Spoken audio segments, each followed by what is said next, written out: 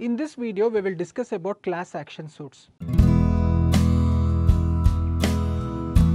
Before getting on to the video, if you have still not subscribed to our channel, please subscribe.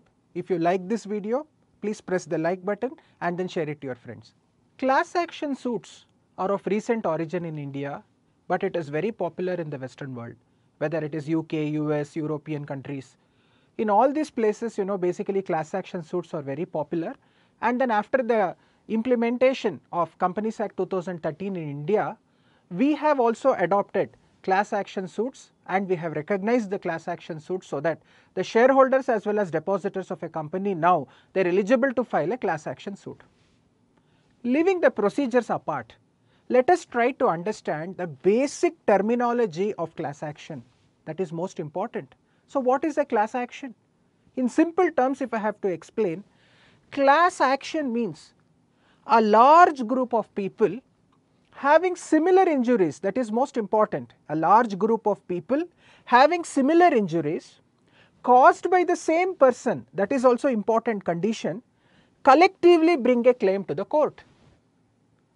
So, I repeat, a large group of people having similar injuries caused by same person collectively bring a claim to the court. This is the concept of class action suit. Take for example, in majority of the cases, even like Bhopal gas leakage tragedy for that matter, if I have to give you an example, where there is big group of people, that is the residents in the city of the Bhopal got affected due to that oleum gas leakage. Those people are affected health wise as well as the environment also got basically like polluted because of the oleum gas leakage. All these people collectively came together and filed a suit before court of law against the same person, that is Union Carbide. Please note here only one objective, all of us are affected because of the oleum gas leakage which has come up. Now we need some sort of a compensation basically for the injuries what we have suffered. The same way it can happen even in case of companies also.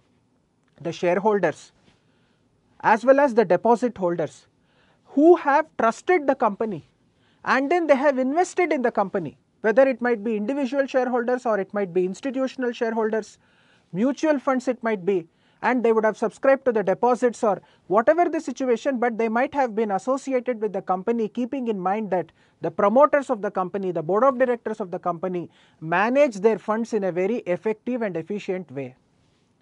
But there are some situations where the board of directors as well as the promoters of the company will not manage the affairs of the company in a proper way.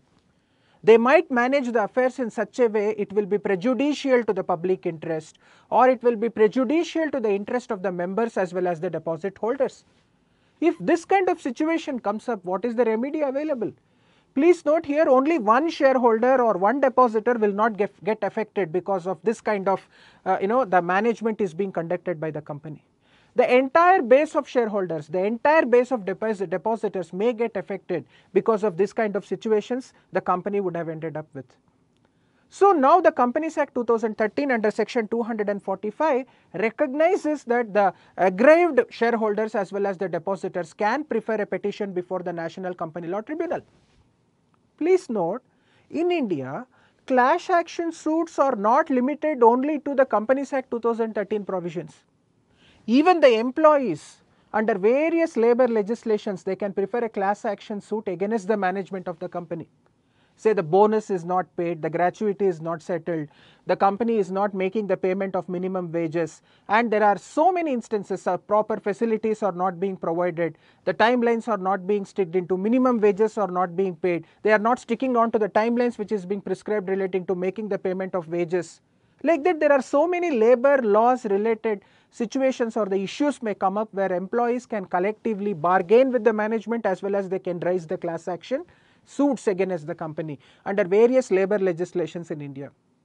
Secondly, consumers also. Please note you have Consumer Forum, the Consumer Protection Act of 1986 where the group of consumers who are affected by the services rendered by your organization or the group of consumers who had purchased your product which happens to be defective or there is deficiency in service, they can form an association and then they can file a collective suit against the company.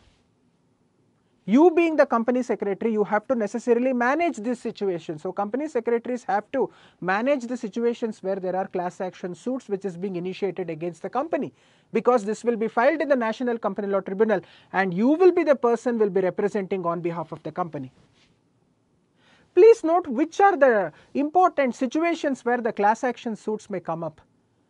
There are some situations where there are mismanagement of the affairs of the company, there is fraud happening, the affairs of the management is conducted in a negligent way, there is breach of trust, breach of duty. These are all the circumstances where the shareholders get aggrieved about the management of the affairs of the company. When this kind of situation comes up, under section 245 there are two criteria, whether it is the group of shareholders or it is the group of depositors. Two criteria, 5% of the number of shareholders or 5% of the number of depositors or 100 members, whatever the case may be, they can file a petition before National Company Law Tribunal. Or 5% of the number of members who represent 5% of the capital or represent 5% of the total deposits, they can also file a combined petition. And once the petition is filed, the notice can be given, and then so that all other people, whoever is interested to join them, they can come forward and join, so that collectively they can bargain and then seek the remedy. That is the whole objective of the concept of class action under section 245 and 246 of Companies Act 2013. Now it is completely recognized. So in this particular chapter, we have to discuss more about class action suits, both substantive provisions of law as well as the procedures associated with it. If you want to learn more about this particular course, please fill up the Google form which is being provided in the description box below. If you have any questions associated to this particular video, please comment. If you want to know more about the courses offered by Ekcel Academy, please visit our website www.excelacademy.com. Thank you.